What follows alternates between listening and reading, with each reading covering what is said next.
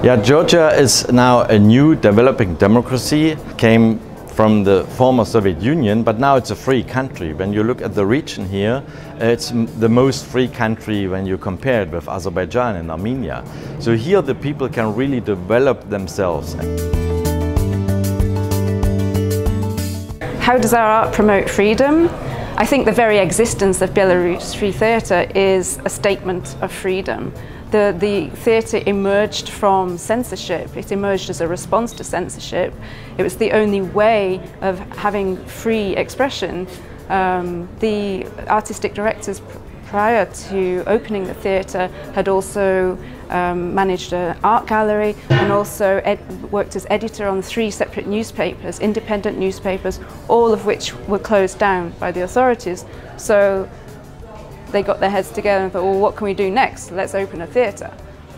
But I think in terms of how art can communicate a message much more effectively, especially in a context where there is heavy censorship and a lot of propaganda, I think the creative way of communicating to people can open people's minds, can help them look at things from different perspectives, can help them break through from those frames which are thrust upon them through media, through education, through advertising even.